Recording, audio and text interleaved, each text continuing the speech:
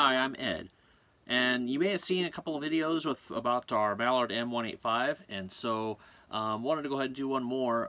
We've done some boondocking and with our trailer, and we had a really great time. But one of the things we kind of noticed is, considering we kind of live in the desert, there's not a lot of power available, and so I had to make some minor tweaks and some adjustments and improvements. So I'd like to go ahead and share some of that knowledge onto you. On what kind of improvements I've made to the M185 to accommodate for boondocking, because the M185 is a great trailer, but it's also specifically designed for in resort camping. But it's not technically designed for boondocking. However, it seems that when they designed it, they made it to where it could be customized, and those things could be added pretty easily. There's some nooks and crannies, like, for example, like the radio, the little cubby where the radio can go, how easy it is to get to the power stuff. There's some little things that kind of hints me to where it seems like it is rather easy to customize for these particular applications. So I'm going to go ahead and show you some of the things that I've actually done to make boondocking really, really easy in a Mallard M185. So I do have the solar system added into here, so where I can actually monitor the solar coming in. I have about 250 watts of solar power sitting on the roof. I have two of the large cells, and then I have one smaller cell up there as well. I may even add just a little bit more, but I'll get to that later on. But this is the solar system that I'm actually using for the charge controller, and then I have my battery monitor system. So there's actually a shunt that's actually sitting down below. So this is actually the power converter system. So one of the things I did kind of cover before is that I added an actual breaker, an extra breaker to the system. So you can kind of see that last breaker is actually sitting in the off position. So while we're actually sitting here in the driveway, I have everything else turned on, so I can turn everything else on. But what I do is I have that last breaker turned off, because that's actually the power pack down below. So I move the line for the power pack onto that other breaker, so that way I can effectively boondock while it's sitting in the driveway, because the power from the solar charge controller with the pulse width modulation is actually better for the batteries than it is for from the actual power pack. So I can still use that, but these ones from the solar is actually a little bit better for the batteries. Now for everything else, so this is good because I can monitor my charging, and then this is my monitoring of my discharging rate. So during the daytime, you're not going to see anything because I'm not discharging anything, but I can monitor my voltages as well. And so we have everything here. What's really cool is if you get the actual Bluetooth module for this, it also shows you the current status and history of this particular unit. So it makes it really easy to be able to tell like your amp hours, like how much power it needed in order to be able to charge the battery all the way back up to capacity, for example. Gives you a nice good history and everything. So what I also did was I started adding 12-volt power plugs, because one of the first things we noticed is there's no one power plug up here by the TV, and yeah, that's not really going to cut it, because inside the bunkhouse, as nice as it is, when you can't run the air conditioner unit, those kind of get a little hot and stuffy, and so you need a little bit of air moving around. So I opted to try to put some 12-volt plugs in there, but because it's on this same common wall, I can access power very, very easily for the 12-volt system. So what I did was I got this little power pack system. I'll go ahead and put a link below.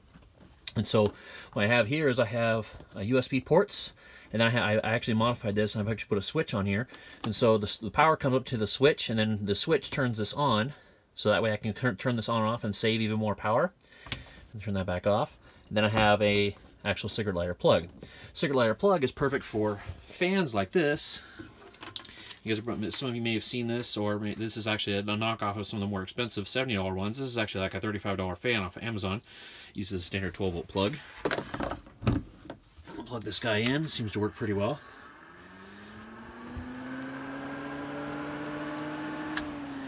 And I'll go ahead and post the amp measurements that I've actually done with these. One of the reasons why these are so efficient is because you notice towards the outside of the ring, of the actual blades, it's actually a complete circle. So it keeps some of the inefficiency of throwing the air out.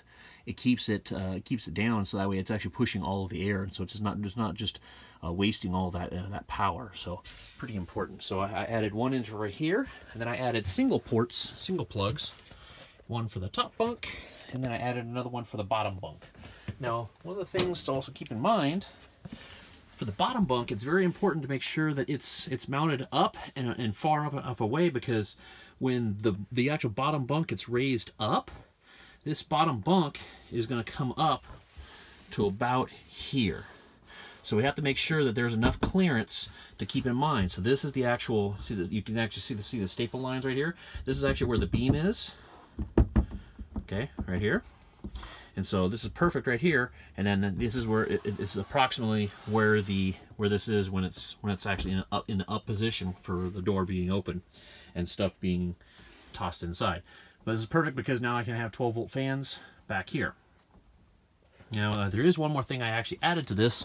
I took power from the top of the solar charge controller, not from the battery side, from the solar side.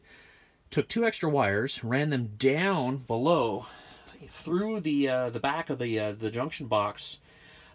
Basically just routed it down and then went back towards the side wall. And here's the reason why I did that. Here is that back wall, and this is where the power runs in. So the other side of this wall is actually where the power converter box is. So what I did was I actually added an MC4 connector set onto this, and then basically took those lines off the solar charge controller and added it straight onto here. I had to drill an extra hole onto here, but added this particular port onto the side. So now I can plug solar panels directly onto the side of the actual unit. But Ed, why would you add a port to the side of the unit when you have 250 watts of solar power on the roof? Because one of the things I noticed is when you're running stuff like fans to keep the family nice and cool, because it is still 90 degrees, maybe you have the doors open, you're trying to capture as much breeze as you can, but you still have to run some fans of some kind. Maybe they watch a little bit of TV at night. There's a certain amount of power draw that you're going to end up consuming. You have to have the ability to actually recharge that. Unfortunately, what you don't want to end up doing is the sun comes up early in the morning, and then, hey, I don't have enough power to run the vent above the stove. Why? Because the power on the battery is to say below 40, say about 50 or 45%. That's getting kind of low. You don't really want to push a lead acid battery down below 50% actual power, unless there's like some type of emergency. So because that kind of shortens the actual battery life. So one of the things I wanted to do is I found a Renault G solar panel. Here it is. And so the reason why I got this is because it has a built-in little kickstand, and it has the same little connectors as what's on the roof. And then I just got a cable harness. It's just a simple one. Got spliced to the right connectors on the ends, and so basically I can just go ahead and put this down on the ground, and then set it up pointed towards the sun. So in the morning, when the sun first comes up, I can start pulling up to 2.5 amps, 2.5, 3 amps worth of power, plug directly into that little side port on the side. And then, so early in the morning, I don't have to necessarily worry too much about the power. You know, as the kids are starting to wake up, I'm already starting to collect a little bit of power, starting to go back in the battery from the night before, because the fans are running. And then, so by the time they start kind of getting up and active, I have enough power. I don't have to worry as much when I start cooking breakfast or stuff like that. Maybe I can turn the TV on early in the morning as well. And so when the sun actually does come up, like say around 9, 10 o'clock, and it starts hitting the top ones above, it starts augmenting and starts adding more of that power into the whole system. Now, to help out with this, I also added another battery. This is my original battery box that came with the unit. And what I did was I actually turned it at a 90-degree angle, well, almost 90-degree angle, put a piece of wood underneath on the actual stand right here, and then this is a Group 27 battery box I added to this. There is so the way that this is actually set in here and designed, in here so you can kind of see this.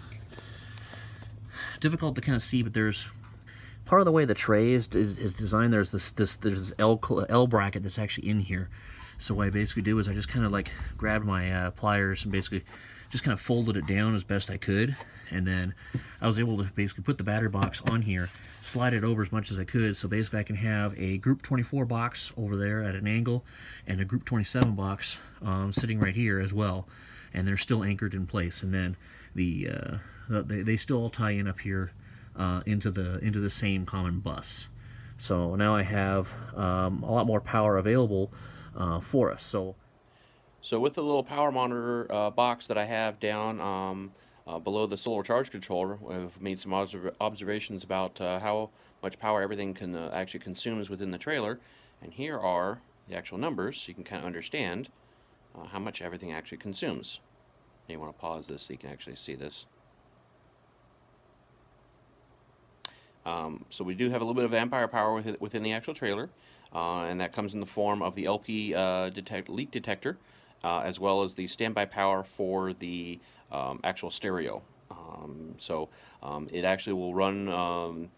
You can actually run everything on the stock battery for about 28 days before the battery will be completely dead, and that's based on math of a 7 amp hour draw per day, because I was able to observe using the Bluetooth module showing how much charge I get from the solar panels, how much I'm actually charging per day, which is about 7 amp hours per day.